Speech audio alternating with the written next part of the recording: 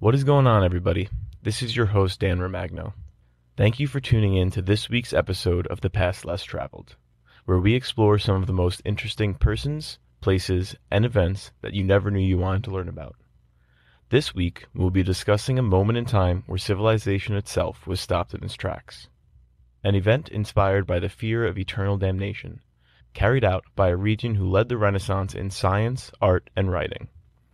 This is a story of the destruction of some of the greatest innovative work of the Renaissance and the man who initiated this atrocity.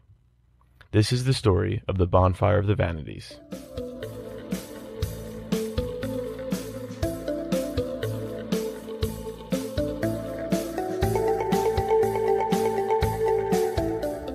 A bonfire of the vanities is a burning of objects condemned by authorities as occasions of sin. This phrase most commonly refers to the bonfire on February 7, 1497, when supporters of Dominican Friar Savonarola collected and burned thousands of objects, such as cosmetics, art, and books in Florence. Francesco Guicciardini's The History of Florence gives a first-hand account of the Bonfire of the Vanities that took place in Florence in 1947. Other targets of this purge included books that were deemed to be immoral, such as works by Boccaccio, manuscripts of secular songs, and artworks including paintings and sculptures.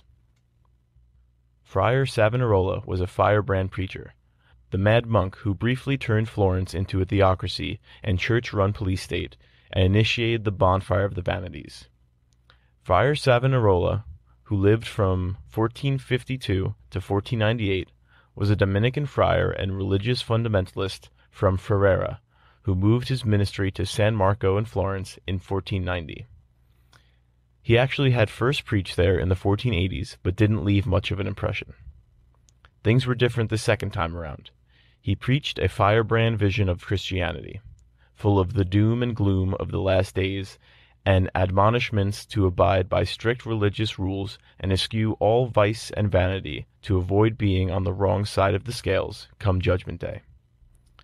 It was an apocalyptic, fundamentalist, moral reductionist, my way or the highway message, bolstered by threats of punishment both to one's soul in the afterlife and, as his power grew, to one's own body in the here and now, for those that refused to follow his exact teachings. Within 4 years, Friar Savonarola had a sizable chunk of the city's population under his sway. And when Charles VIII of France ousted the premier Medici family in 1494, Savonarola seized the chance to step in and fill the void of unofficial city leader. Savonarola swiftly created a theocratic republic with himself as its head, and began enforcing his own strict brand of religious purity upon the hapless citizens of Florence. He closed the taverns and outlawed gambling, singing, and dancing. He turned crimes like sodomy, previously merely punishable by a fine, into capital offenses, for which the sentence was death. Public burnings on the Piazza della Signoria became common. Savonarola's reign quickly escalated to near-fascist levels of autocratic rule.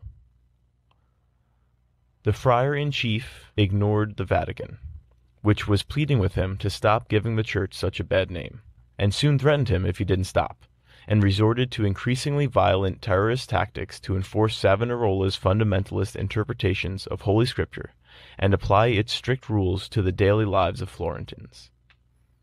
By the end, Savonarola was sending shock troops of children, known as the White Shirts, marauding across the city, the gangs forcing their way into people's homes at will and hauling off anything considered unholy or corrupting. Fancy clothes, jewelry, makeup, fine furnishings, and other extravagancies, musical instruments, works of ancient writers and poets, any art that was not of strictly religious nature, and any other display of distinctly unpious ostentation and wealth. In short, vanities.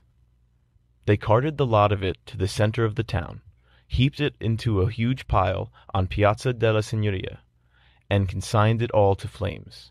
They called this the Bonfire of the Vanities. Even the great artist Botticelli, who up until then was most famous for his allegorical scenes out of pagan myth, got caught up in the religious fervor and is said to have tossed several of his own paintings into the fire to fuel the flames. The artist also abandoned the pagan themes of his youth, which gave us the very famous Birth of Venus and Primavera, now in the Uffizi galleries, and spent the rest of his career churning out vapid Madonna and Child altarpieces and other works on strictly religious themes. One of Botticelli's lesser-known paintings, The Mystical Nativity, has been suggested to be connected with the influence of Friar Savonarola, whose influence appears in a number of late paintings by Botticelli. Though the contents of the image may have been specified by the person commissioning it, the painting uses the medieval convention of showing the Virgin Mary and the infant Jesus both larger than the other figures and their surroundings. This was certainly done deliberately, for effect, as earlier works by Botticelli used the correct graphical perspective. In the painting, the Virgin Mary is shown kneeling before the Christ child in the center, in the presence of the shepherds and wise men who were visiting him. At the bottom of the work, 3 angels embrace 3 men, while 7 devils behind them flee to the underworld.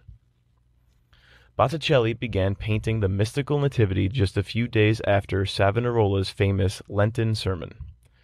Savonarola's message was to repent, distance yourself from demons, and let the angels take you to the Savior. This became the basic theme of the mystical nativity.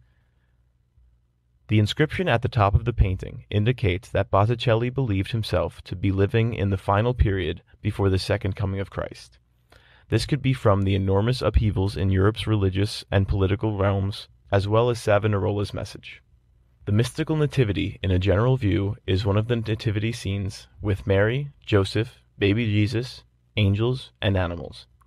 If you look closely to detail, symbolic and unusual iconography or interpretation of composition images can be made. Each of the symbolic interpretations relate back to the context of Savonarola's sermons. The circle of 12 angels at the top of the painting represent the 12 hours in a day, and the 12 months in a year.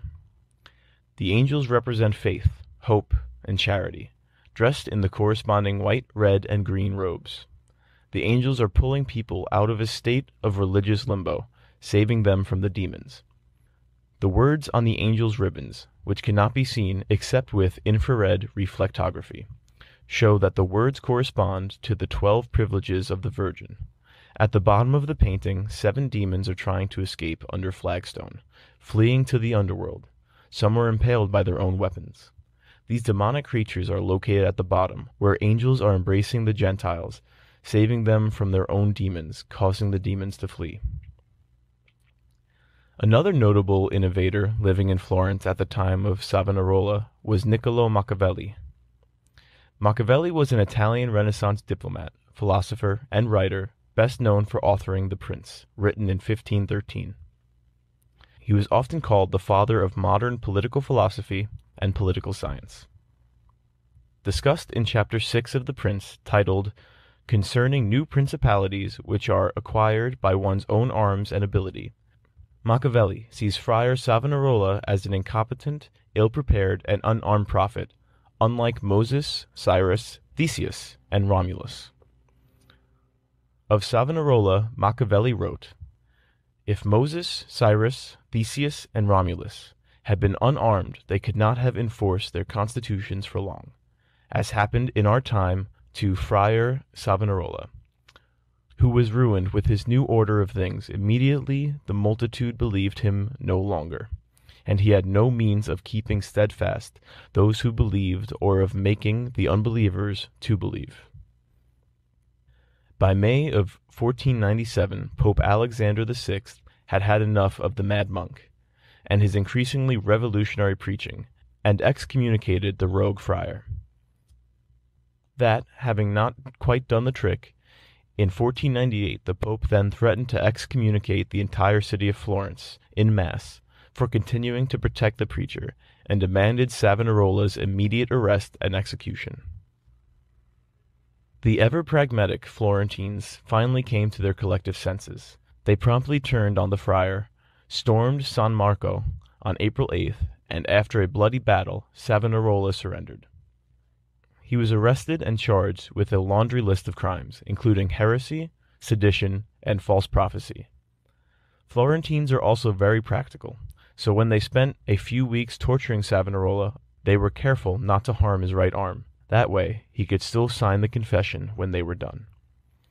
On May 23, 1498, the Florentines decided they'd had enough of the rabid dog monk. With the confession signed, all the legal loose ends were tied up. On May 23, 1498, the Florentines dragged Savonarola to the very same spot on the Piazza della Signoria, where he had put the torch to the city's vanities, and sent him to his eternal reward, atop a bonfire of their own. The ashes were tossed into the Arno. Florence returned to secular republican rule for a while, until the Medici came back into town in 1513 to take charge once again.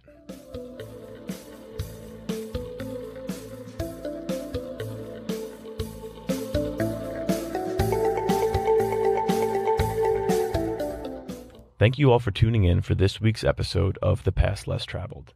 I hope you enjoyed it and found it informative and exciting. I would like to remind all of you to please like, follow, and share this podcast. Thanks again for listening. And remember, we are all trapped in history.